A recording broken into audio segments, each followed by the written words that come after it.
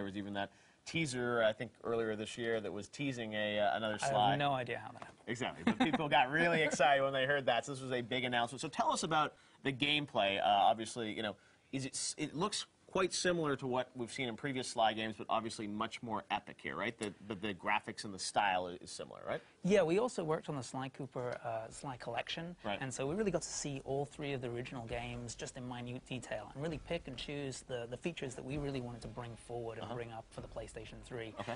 One of those was boss battles. We really liked the kind of layered boss battles from Sly Cooper 1, and we really wanted to just blow them out and make them into these sort of epic set-piece boss battles. Right. On Sly Cooper. So who are we battling against here?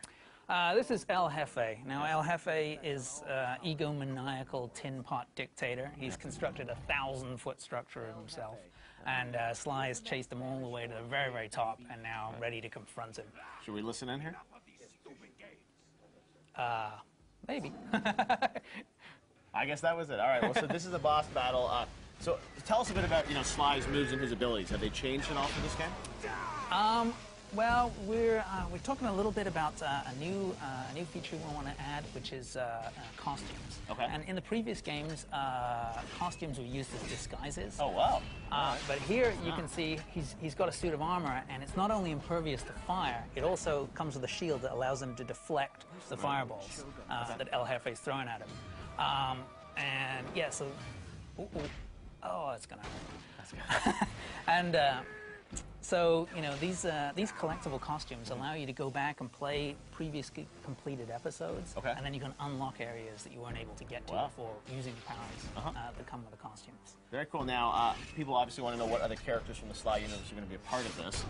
We see Sly here. I don't see anyone else. So, any word on who else is going to be joining the cast, or still a part of the cast? Definitely talking about Sly, Bentley, and Murray. Okay, good.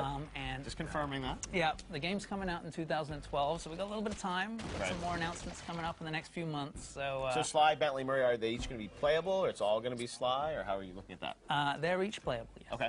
Excellent. All right, so we'll see levels from them, I'm sure, in the future. But it was a big reveal yesterday. And talk a bit about the environment design here, because it looks like you're using obviously a lot of fire particle effects and things like that. So the levels are going to be pretty epic here. Looks like. Yeah, I mean, we really wanted to, like I said before, blow out the boss battles, a lot of level destruction, and the PlayStation 3 really affords the ability to just, evolve the art style, a lot more detail, a lot more lush, organic environments, but we're still staying really true to the original art style. The same sort of simple, bold shapes and rich colors, just totally emblematic of the Sly Cooper series. So is it all going to be full speed ahead action? Going to be some stealth moments, and what can we expect in terms of gameplay variety? It's all the kind of gameplay that everybody knows and loves from the Sly Cooper series.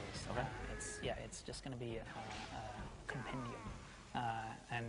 If you love the originals, get out there, play the collection again, get back into the swing of things, and this is really going to pick up where those guys left off.